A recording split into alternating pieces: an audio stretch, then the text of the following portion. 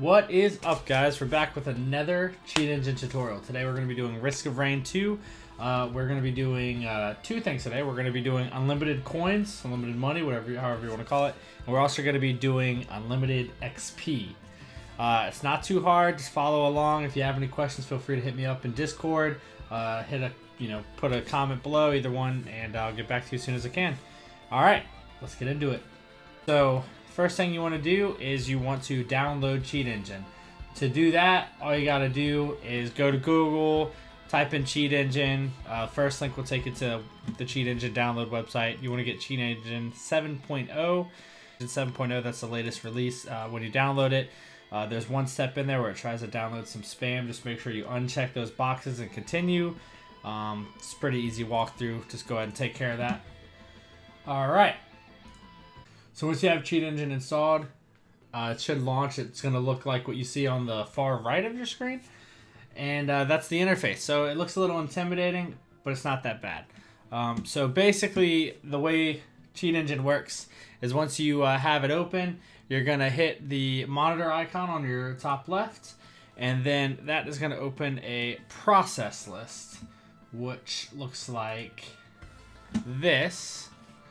And with that process list open, you want to make sure that you select Risk of Rain 2. So I'm going to go ahead and double click that.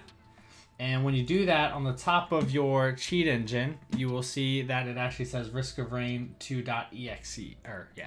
Risk of Rain 2.exe up here. So what's going to happen is we're going to play the game.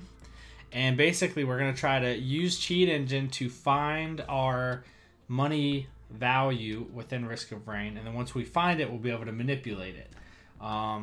Just scan type, we're going to go by exact values because we can see exactly how much money we have, and value type, we're going to do 4 bits just because we already know what that is. I'm telling you, it's 4 bits.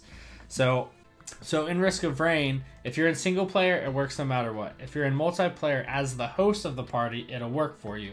If you're not the host, you can get it to work, but you have to do one extra step. And I'll show you that when we get to it. So for the sake of this video, we're going to go ahead and do single player. You can play as any character you want to. Range is easier to do this cheat because to do it, you want to be at range. So for the sake of this video, I'm just going to do the starting character, and I'm going to do easy. I'm going to hit ready. So when the game launches, I'm going to go back over to Cheat Engine. Before we hit first scan, value type's 4 bytes. That's good. Scan type exact value. Right now, starting the game, we have $15 dollar sign. So we're gonna hit first scan. So there's a lot of things in this game files that has a value of 15. So we're gonna go ahead and start the game, and we just need to kill some bad guys. So now that we've killed 2 bad guys, we have 23 coins. So we're gonna change this 15 to a 23 and hit next scan. And just like that, we're down to, 5 values. So I'm going to go ahead and kill another enemy. We're at 26. Alright. So you can see we're at 29 coins, and every value in Cheat Engine is now 29. So all we want to do is make sure we get safe. And one at a time, we want to start changing the values of our Cheat Engine. So I'm just going to make sure I get safe. I think we're good up here. So I'm going to go back to Cheat Engine. All of these values, we're going to start changing them one at a time. You just click it, right click, change value. Let's go with, let's throw some 9s in there. So we did that and nothing happened. So we're just going to go to the next one. Change value, selected address, throw some 9s in there. Nothing happened, and just work your way down the list. So that one stuck. Like, you can see that there's a whole bunch of 9s in here, but in the game, we still only have 33. So I'm going to keep going. And last but not least, throw a bunch of 9s. And that was it. So now that we know it's that one, while it's selected, we're going to hit this little green arrow to bring it down to our main area. I'm going to go back to the game, make sure I don't die. But now we have a whole bunch of coins. And just to show you that they are legit, I'm just going to go start buying stuff.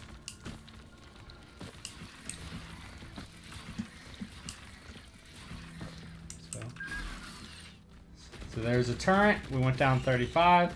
And basically you just walk around and look for things that you can buy. And there you have it. You have unlimited coins. I'm just going to fast forward through this just to show you that I can buy stuff and nothing ever happens. There's no issues.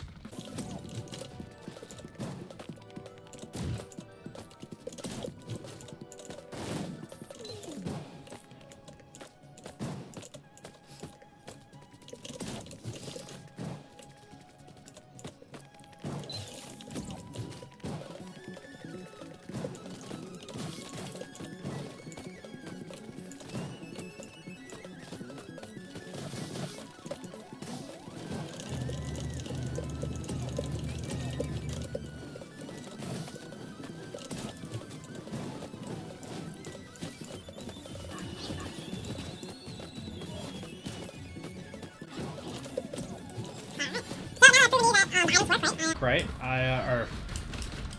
Alright, now that I've shown that I can, you know, buy a whole bunch of items and, you know, everything worked, I didn't run into any issues, I'm going to go ahead and kick off the teleporter, and I will show you how the XP works.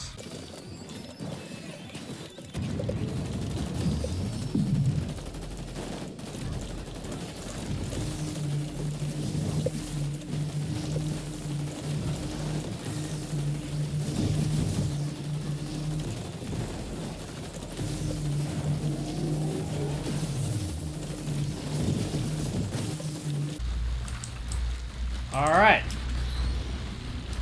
so if you play this game, or if you have played this game in the past, then you know that any money that you have, whenever you go through the teleporter, it converts that money into XP. So since we have told the game that we have, you know, hey, we have $9 million, that $9 million, as soon as the teleporter is ready, is going to turn into 9 million XP, or it's not, might not be a direct translation from $9 million to 9 million XP, but so when we go through this teleporter here, our $9,999,000 is actually gonna convert into experience. So if you look at the bottom left, I'm level 3.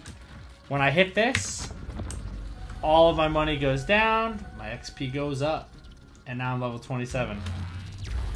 And when you go into the next level, it does kick your money back to 0, but all you got to do is go right back to this value you have at the bottom of Cheat Engine, change it back to whatever you want, and you're done.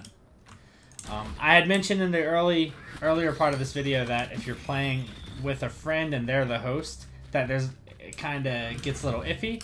The only thing you have to do is in Cheat Engine, this value, make sure it's an active value. Now, all that does is it means that if you buy something, your money doesn't go down. So I had 100,013. I bought something. It stayed 100,013. So when you're playing online and your friend's the host, it keeps track of how much money you guys have on theirs. So whenever an enemy is killed, it goes to their computer and it updates it, which then forces your computer to update. But if you lock your value at 100,000, then it kind of ignores what their computer's saying, and it only focuses on the value that you assign it. So there you go. Unlimited money, limited XP. Have fun, enjoy it. If you got a game you want me to look into, let me know. And till next time.